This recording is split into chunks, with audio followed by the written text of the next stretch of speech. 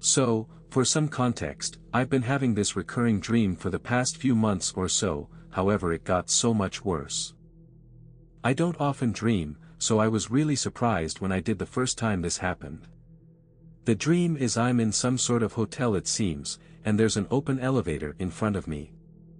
I go inside the elevator, but there's no buttons and the light isn't on, however the door always closes immediately and I can feel that the elevator is moving, but I can never tell if it's going up or down. I'm just stuck standing there in complete darkness. However, a few days ago I decided to wander around the hotel instead. It just seemed like a normal hotel, the only strange thing about it was that it was completely empty, but I didn't think anything of it. I wandered around for a little while before finding a room with the door wide open, all the other doors were closed. I don't remember the room number, but curiosity got the best of me and I took a peek inside. It was like something out of a horror movie in there. There were scratches/claw marks all over the wall, everything had been thrown to the ground and broken, the bed was a complete mess, and just above the bed was writing on the wall. I don't know if it was paint or blood, but it was red. It read, "You broke the cycle." Or something along the lines of that. I woke up shortly after I saw the writing. Then, I went back to not dreaming the next few days, and I thought everything was fine. I'm not going to have that dream again. I was so wrong. Last night I went to bed, again, not expecting to dream. So, naturally, I was surprised when I found myself in the hotel again. Remembering what happened last time, I decided to just go into the elevator. The dream seemed perfectly normal, no buttons, no light, etc. But then, the lights suddenly flickered on, it seemed the lights were bleeding or something. The elevator felt like it was moving faster, but I still couldn't tell which direction I was going. A few shadowy figures that seemed vaguely familiar appeared in front of me, their voices were extremely distorted, but I could just barely hear them saying, "You broke the cycle." They just kept repeating that. After a few moments, I woke up in a cold sweat, and I haven't been able to go to sleep or even just close my eyes without seeing that image of the shadowy figures, the blood on the walls. I don't know how long it will be before I feel safe enough time fall back asleep, but right now, I'm still incredibly shaken up. I know this isn't as bizarre/creepy as some of the other posts I've seen here, but I need to tell someone otherwise I think I'll go insane.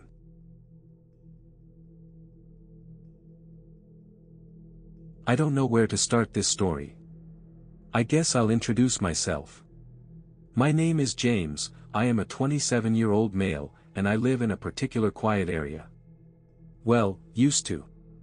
I lived in rural Upper Michigan for years, and loved it out here. Had no neighbors basically, just all property. I've always had this eerie feeling being out here, but it doesn't compare to how I felt a few weeks ago. I was driving home one night from my job, when all of a sudden, my radio randomly turns on. I only use Bluetooth, so I haven't used my radio in years. So it kind of scared me. But station 99.4 comes on, and this will be relevant later in this story.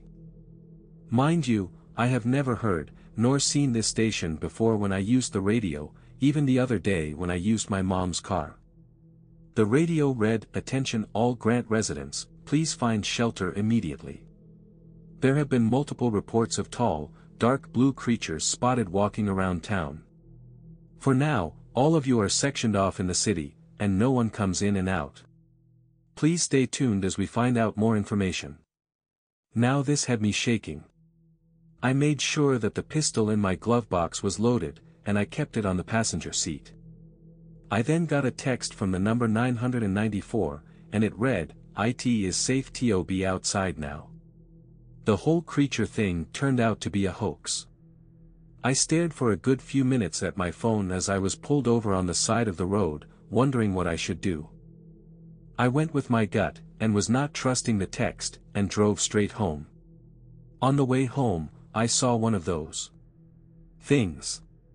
It was about 8.5 feet tall, dark blue skin, and almost a humanoid face, but it was just off.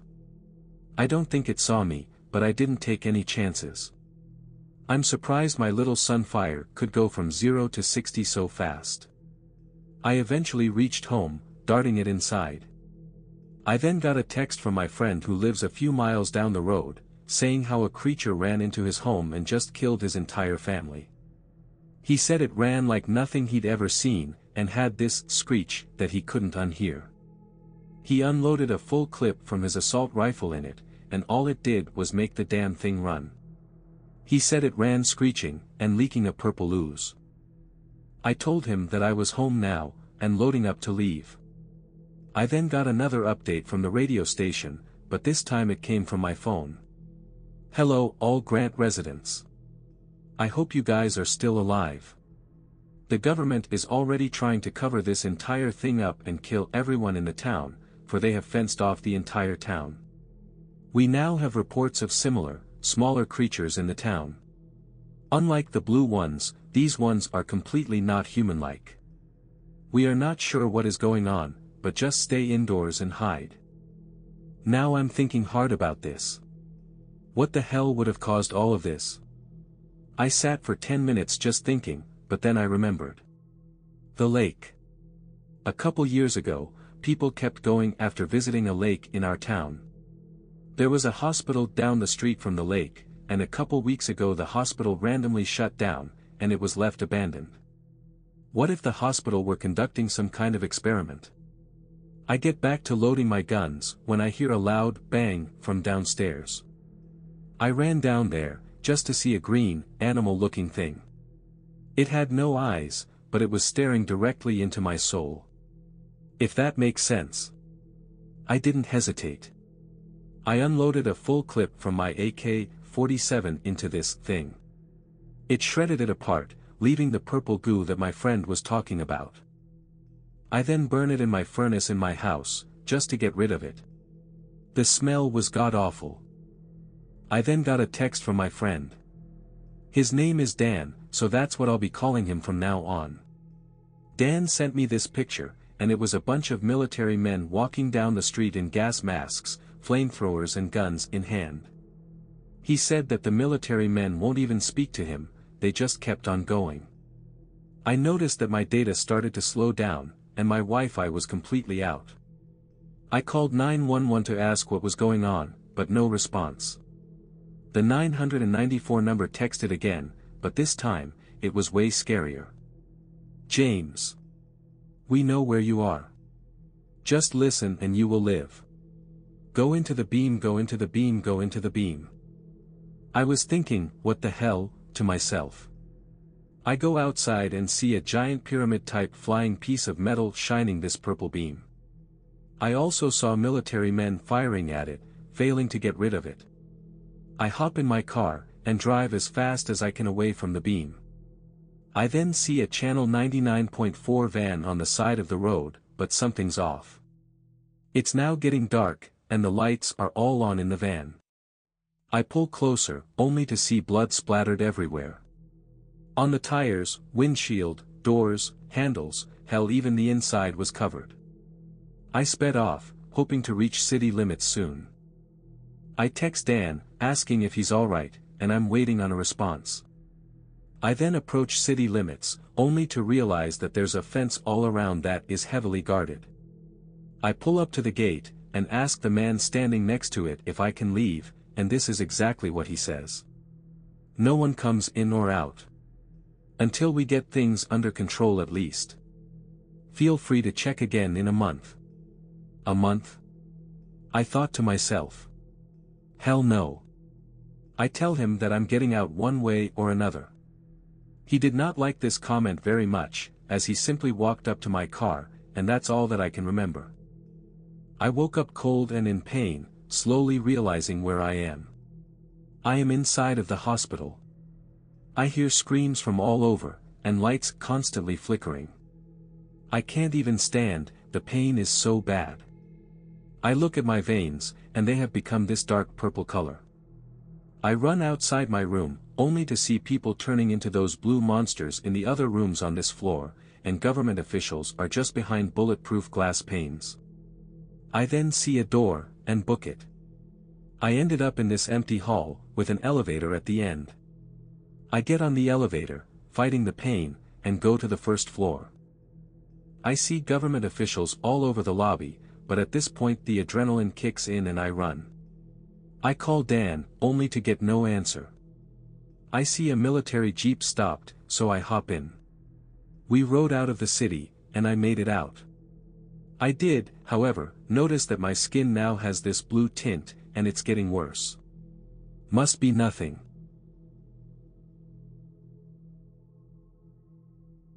In my defense, I'm usually an extremely careful driver. Just ask anyone who's ridden with me. They'll tell you I follow all traffic laws to the letter and I only exceed the speed limit by a few miles. I'm explaining all this to convey that what happened wasn't due to any sort of reckless disregard on my part. What it really boiled down to was me being in the wrong place at the wrong time with the wrong person. In this case, a witch. That's right, a witch. She had the hat on and everything. I didn't think they genuinely existed, but apparently, that seems to be the case and I suffered her full wrath one night a couple months ago. I was getting back from an appointment, it took me like 2 hours to get there with traffic and the appointment itself took another 3. When it was over, I wanted to get home as fast as possible. Here's where trouble began to rear its ugly head. First off, it was raining and Google Maps wasn't working right, and yes, I always make sure it's up to date. Anyway, it kept losing its signal. Maybe it was because I was going through a lot of tunnels. In any case, I didn't have a clue where to go. This may have been manageable in the daytime. Night though is another matter, which brings me to the next thing, which was that it was too dark for me to read the signs. I don't know what it is with the lack of streetlights on that highway, but that needs to change ASAP. I kept driving with only a vague idea of where I was headed. Every so often, I would glance at my phone to see if the app was working right. I even reset my phone to no avail. Before you say anything about using my phone while driving, there weren't any other cars on the road. At least, not up until then.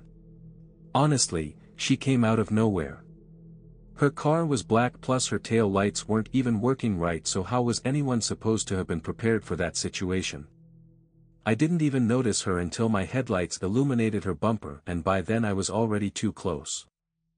I tried slamming on my brakes. However, upon realizing my car wouldn't stop in time, I swerved and hit the gas to pass her. In the process, my side mirror scraped her car. I was going to stop and offer to pay for her paint job. Then I checked the rear view and saw that she was taking another route. I felt bad but thought that was the end of the matter. I was wrong. It was only the start of what was going to be the worst hour and a half of my life. About 10 minutes after the accident, I noticed a pair of headlights in my mirror. This didn't concern me until I realized they were going way too fast. Thinking they were just in a hurry, I changed lanes to let them pass. They switched with me and now I was getting concerned. Figuring they must be drunk or something, I sped up to lose them. In response, they did the same thing and slammed into my bumper. What the hell? I yelled. They hit me again and now I was getting pissed, which I'll have you know is a very rare thing for me. Everyone has their limits, though, and I've reached mine. They came up behind me again and this time, I got in another lane before they could hit me again. Then I jerked my wheel, slamming into their car. It was only then that I saw who this person was. A long wart-covered nose accompanied by scraggly gray hair, a pointy hat, sickly yellow eyes, and an extremely pissed-off expression turned to face me. "You'll pay for that," she screamed, pointing a long dirty nail at me. I have ways of getting back at people who don't show their elders respect. My mouth dropped open and I squinted my eyes in confusion. I didn't think she was a real witch at first. However, she certainly looked like one. I quickly got over my shock and replied, "Look, what happened back there was an honest mistake.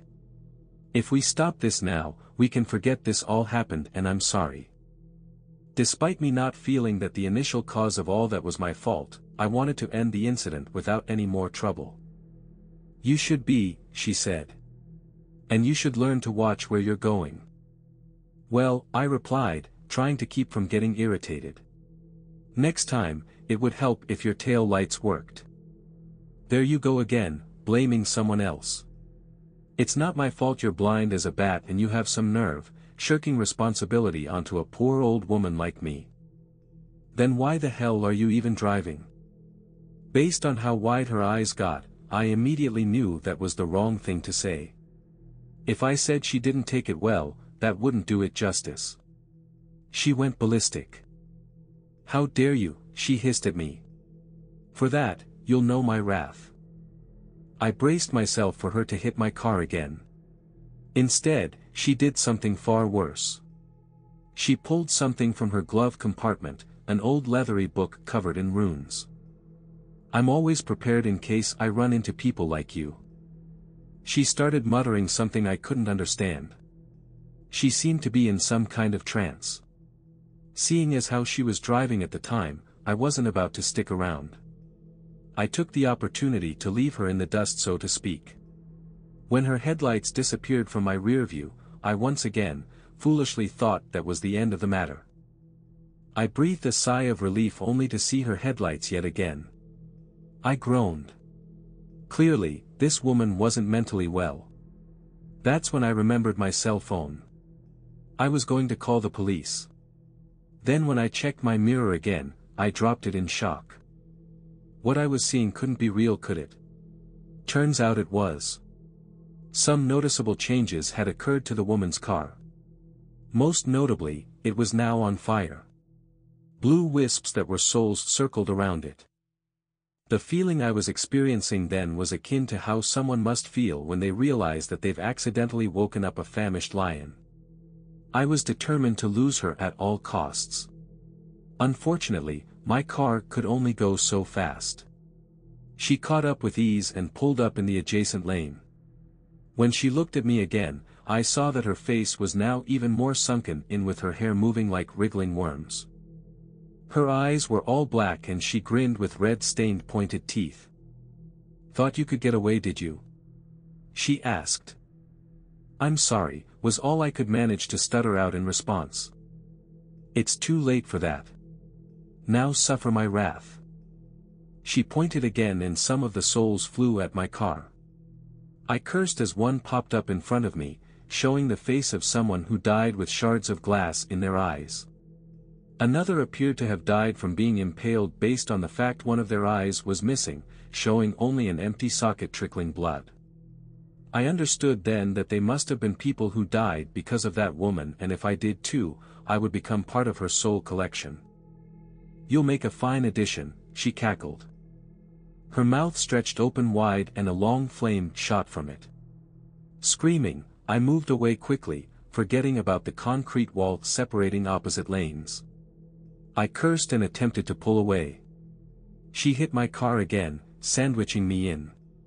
Her car must have been strengthened by black magic because I couldn't make her car budge no matter how hard I tried. "Nobody escapes me," she declared. "Now you'll join the souls of all those other bastards." She was about to breathe fire once more. I braced myself for a burning death. Then the highway ended and I could move my car away. Unfortunately, I did this too fast and ended up going off the road. My car flipped downhill several times before coming to an upside-down stop in a muddy pond. Groaning, I grabbed my cell phone and crawled out my busted driver's window. I collapsed in pain. I tilted my head up to find the witch staring down at me. "Serves you right," she yelled down at me. "Now to end this." She raised her hands. Fire swirled around them and I closed my eyes, thinking I was going to be consumed by flame. Oh damn. I opened my eyes. She was holding a pocket watch. "I'm late feeding my cat." She glared down at me. "You were lucky this time, but if you ever mess with me again, I'll make sure you won't escape a second time." She got in her car and drove off. I managed to dial the police through my emergency call right before passing out. They sent someone out to investigate and I woke up later in the hospital. They asked me what happened and I told them that I was running off the road, which technically wasn't wrong. Something peculiar happened and they inquired about the car's description. I couldn't remember the model, only that it was a car and colored black. Maybe it's some kind of curse she has on it, or the accident messed up parts of my memory. They're investigating another pair of tire tracks at the scene. One officer mentioned an odd find to me, and that was that the metal left behind from the wreckage seemed to have come from various cars. Each one was a different color. I'm not sure what that means. However, I know it can't be anything good, and for their sake, I hope those officers never find that woman. If you ever find her and make her mad, the best advice I can give is, put the pedal to the metal.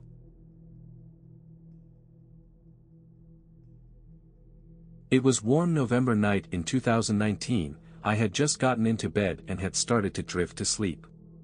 My dream had started at a supermarket with a couple of friends. We were going through self-checkout when I noticed a man in a trench coat with a bucket hat behind us with no groceries. I had thought that this was a bit odd for someone to be in a trench coat and a hat when the sky is clear and it is warm, but I just passed it by. We had gotten our groceries for my mom and were heading across the parking lot when I noticed the same man following us, almost ready to sprint towards us, so I whispered to my friends. "We need to hurry, don't ask, just go." I see the man start running towards us and I shriek, "Run!" So me and my friends are bolting to my mom's yellow Volkswagen Beetle. I don't know why I dreamt of that car specifically, we don't even have one. We hopped in with the groceries and my mom asked, "What's wrong?" as I was about to answer. The man jumped on the front of the car and me and my friends all yelled, "Drive!" As she turned the corner his trench coat flew open and his hat flew off. I was in pure terror as I saw the butcher knife in an inner pocket of his coat, but his face terrorized me the most. His face was pale with a bright red nose, his eyes, they had a red streak going down both of his eyes also glowed an orange red like a fire from hell, in his soul, his teeth were like daggers. With his menacing smile I knew who he was, it was Pennywise. Then he disappeared without a trace. In my dream me and my friends decide the same day to go Christmas tree shopping, so we head to the Christmas tree lot. As we searched, I found a lovely 10-foot pine tree, but as I looked all around it I find a gap in the back and I was disappointed, but I looked inside and 2 red marks started to glow and a yellow dagger-like smile started to curve. I was so much terror that I couldn't move for a minute, enough time for a tear to fall down my face. When I could move, I ran towards my friends without telling them what I had witnessed.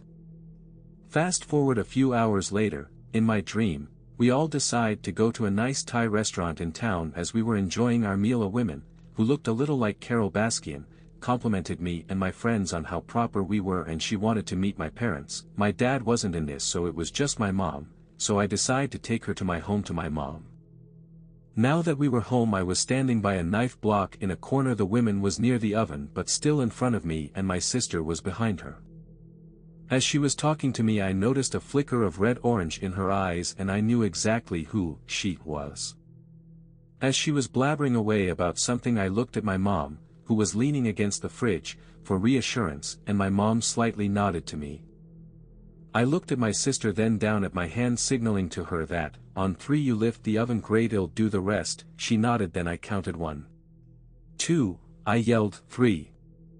In mere seconds I grabbed the butcher knife and I turn on the burner with the woman's throat in my hand. All of a sudden a calm voice came from the woman, "Sister, sister, why are you doing this to me?" It was my sister's voice. Then she turned to ash. I look over at my sister and she opened her eyes, they were orange and red and the smile began to curl.